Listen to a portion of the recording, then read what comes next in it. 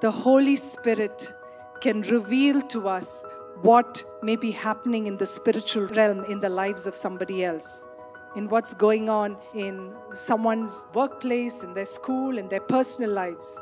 And what do? We can engage in intercession. We can engage in prayer. Why? To thwart, to stop, to preempt all the attack of the enemy, all the darts that the enemy pours into them, and to pray that the enemy does not carry out the plans over their lives. What authority do we have as we do that? By the blood of the Lamb. We stand in authority to come against every attack of the enemy. So you and I stand in that place to make that intercession. Amen?